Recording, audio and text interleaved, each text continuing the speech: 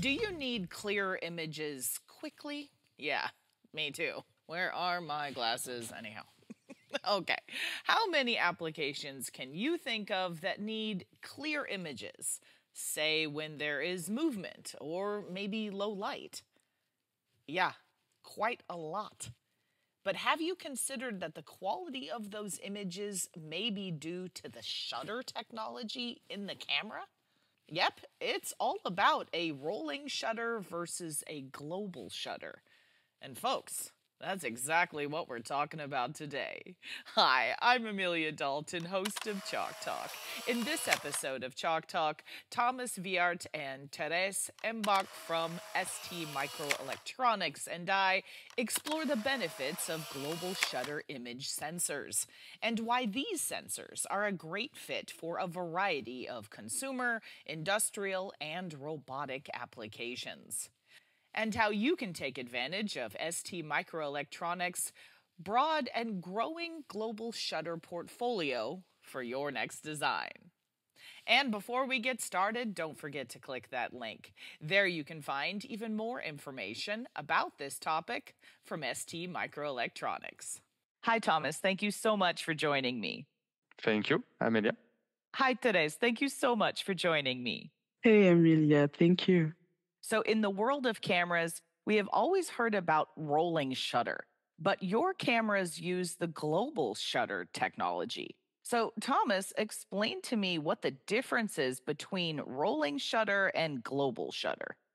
So as you said, there is two main technologies used for cameras. The first one, and the major one, is called the rolling shutter cameras. This technology is everywhere. When you take a picture, for example, of a landscape with your phone, it will be a rolling shutter used to take a picture. This technology is quite mature and present everywhere. The principle of this technology is that you will take line by line all the pixels.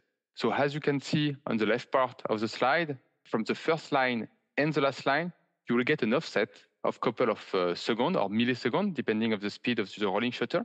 But this is quite interesting when you take a picture of a static image, for example, a landscape or a non-moving object. But for some application where you have some moving artifact, where you need to take some speed movement, at this moment, you will need a global shutter sensor. And this is why, as you can see on the right, here, the principle is the opposite. You will take all the lines of pixel at the very same time. In very couple of milliseconds, all the lines will be integrated. So it means that you will take and you will have a very static image, whatever the speed of the scene is.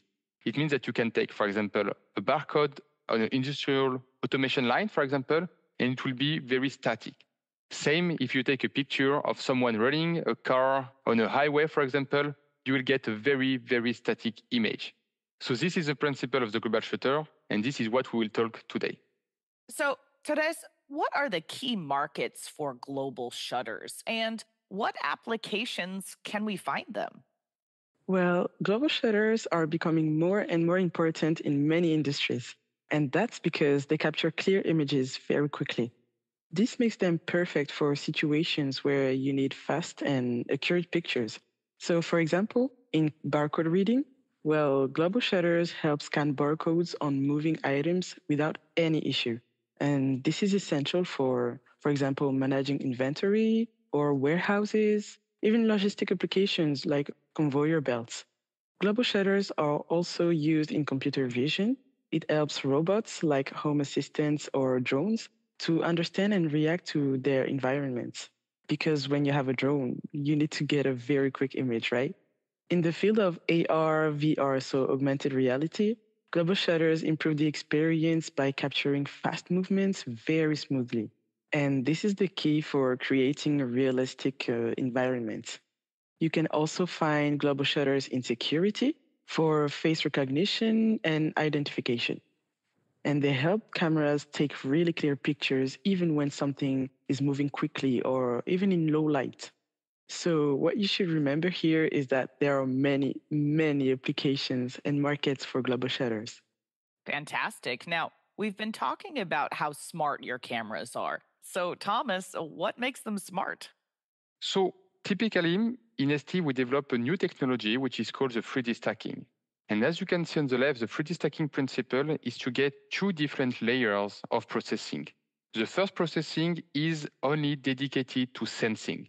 This is a 100% pixel array, as you can see in blue on the left. And then at the second layer, the bottom layer, you have all the processing which is done. Having this space in pink and in green, you have more processing space than a standard sensor you may find on the market. And because we can do more processing on the sensor, you can embed a lot of on-chip features. And as you can see in the middle, all these on-chip features are available on the sensor itself. So today, we will talk about two of them. The auto wake up, we will talk later, which is very useful for ultra low power applications. And the second one, which is very interesting, is the image difference mode. So as you can see on the video, on the right here, the principle is to take two consecutive images and to do the difference of them, and to only display or to output only what changed in the scene. So as you can see on this video, you will have only the border of the changing scene. It means that you will output only few data compared to a complete image. What you see here can be done with any camera, with any host. But this requires a lot of power consumption, a lot of processing power. But this, what you see here, is done on the sensor itself. This is embedded on the sensor, on top of the image. So you will have to choose if you want to output the standard image, the regular image, full resolution, or if you want to output this, because this is done on the chip, saving more power, more processing. And power and processing cost is dollar cost. Therese, which of your products should we look at here? All right, so the first product you should look at is our camera integrating the sensor called VD55G1. This sensor is very special. So it's actually the smallest global shutter sensor in the world.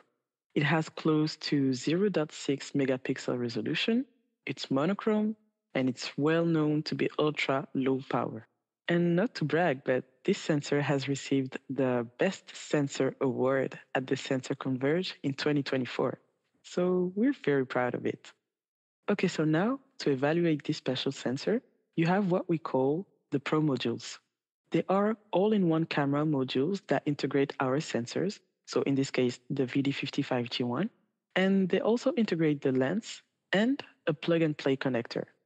So the Pro modules can be tested on computers with our mainboard that has a USB output, but they can also be tested and integrated on embedded processing boards like Raspberry, STM32N6, Qualcomm, and others, thanks to the FFC cable we have on our Pro module board.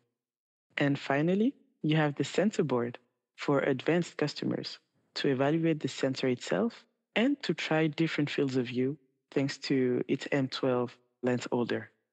So, Thomas, you mentioned the low power consumption of your global shutter. Can you tell me more about that? Sure. So as I said, and as we said, the auto wake-up mode is a quite interesting feature, allows the sensor to consume less and less power. This is quite interesting in this world where we want to reduce the power consumption on everything. The principle of this auto wake-up mode is that the sensor will look at the scene with the field of view, and then will look at the pixel change. It means that if you have a certain amount of pixel which change in the scene, then you can raise an interrupt to wake up the host. And at this time, you can decide what you want to do. If you want to wake up, for example, a light, if you want to wake up a camera, another security camera, for example, or if you want just to count people, I don't know what you would like to do. As you can see at the bottom right corner, this is quite interesting because you will be at very low power consumption, around 1 milliwatt at 1 FPS.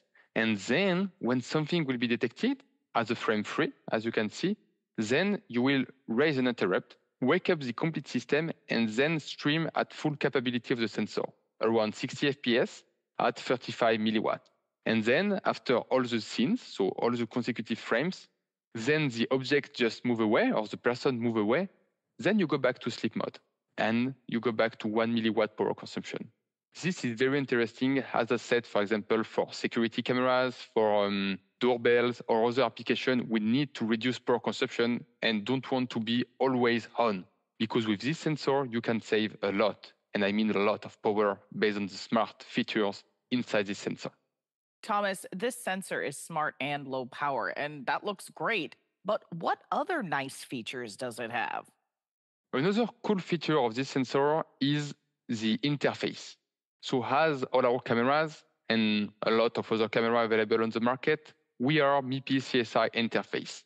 But on top of this, our sensor, the VD55G1, is also I3C interface. This is the first ever camera having this nice feature. And what we mean by I3C is that you will output an image via I3C. For the person which are not aware about what is I3C, the I3C is an evolution of the I2C. This allows you to output more data than what you can output from an I2C interface. And this combines to all the features we just mentioned by the past, combined to, for example, a very small MCU, such as the SM32H5, will create a very smart and powerful device, always at very low power consumption. And this I3C interface is much more simple to integrate than any other MIPI or parallel interface. And this makes it very interesting. As Therese mentioned, this is mostly the reason why we won the Best Sensor Award at Sensor Converge last year, because of the I3C and being the first I3C camera on the market. Therese, you've shown us the hardware, but what about the software? Okay, Amelia, so I showed you before the hardware kits you could purchase, but our software is available for free on our site, st.com. So you will find our evaluation GUI software that you will use with our main board and a Pro module. But if you want to work with embedded processing boards, like I told you, Raspberry, but also STM32MP2 or others, then you will have to use our Pro module board and the multiple Linux drivers we have available on our website. And last but not least, we are currently working on the STM32N6 drivers to support our image sensors. So this new MCU was released a few weeks ago, and we're looking forward to announcing these drivers. Fantastic. Now, Therese, are there any other products in this new family? So far, we've only been talking about the VD55G1, but there are other sensors. So you have the VD55G0 with the 0.4 megapixel resolution, and then you have the VD56G3 and the VD66GY. They are the same sensor, they have the same features, the same Pro modules actually, but they have different chromas. So the first one is monochrome and the other one is RGB. For each and every of these sensors, you will have the main board available, the Pro module board, and the sensor board. And of course, the different Pro modules. And just to add, the Pro modules come with different options because they are available with different fields of view. Fantastic. Well, Therese, I think that's all I have time for today. Thank you so much for joining me. Thank you, Amelia. And thank you for joining me, Thomas. Thank you very much, Amelia, for organizing this short talk. And before we go, you didn't forget to click that link, did you? There you can find even more information about this topic from STMicroelectronics. For Chalk Talks, I'm Amelia Dalton from eejournal.com. For more Chalk Talks, head on over to the Chalk Talk section of EE Journal. You can't miss it, it's right across the top. Or head on over to YouTube, youtube.com/